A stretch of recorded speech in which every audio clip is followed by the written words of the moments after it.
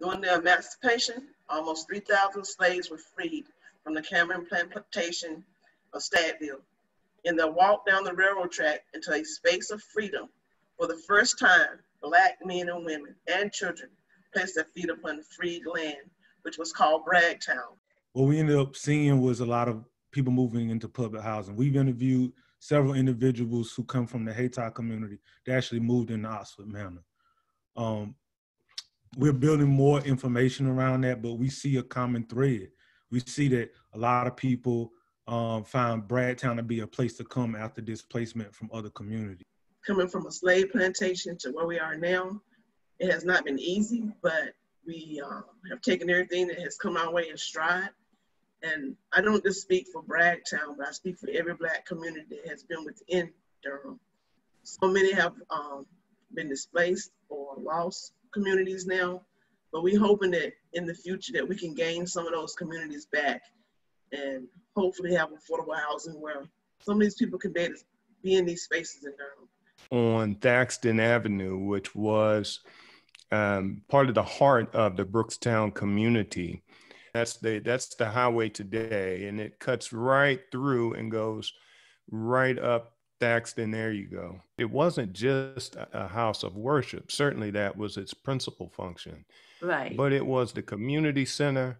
It was the meeting place. It was a place that helped to prepare the future generations of leaders. It was so important in so many different ways.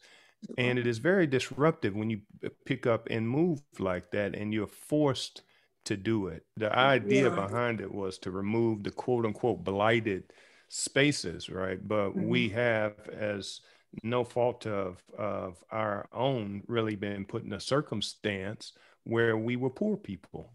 So we were living in what they described as blighted communities. We loved each other in Brookstown, and if all neighborhoods could be like Brookstown was, I mean, we are still Brookstown. We still have Brookstown in our hearts. Going back to the recreation center, when it was an incinerator and they cleaned it up, the members of the community cleaned it up. And then they built this one-room building that was the recreation center. There's that phrase kind of in Black history, Black culture, you know, making something out of nothing, making a way out of no way. And very much the legacy of Walltown speaks of that to me. Across the street from this house on Onslow, there's a new home in the neighborhood that's under contract for over $1 million. So areas that are redlined, and you'll see some of the other red neighborhoods here are historically Black neighborhoods in Durham.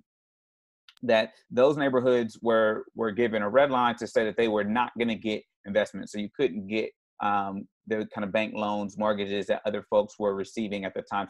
This is a property value change map looking at the Walltown neighborhood. Again, Walltown's been one of the hardest areas hit by the rise in property taxes. These neighborhoods are the ones being hit hardest by gentrification. As they do that, increase the property value, then people that live there, when their taxes go up, guess what? They can't afford it. You know, they're pushed out. That's one of the things that, you know, is happening.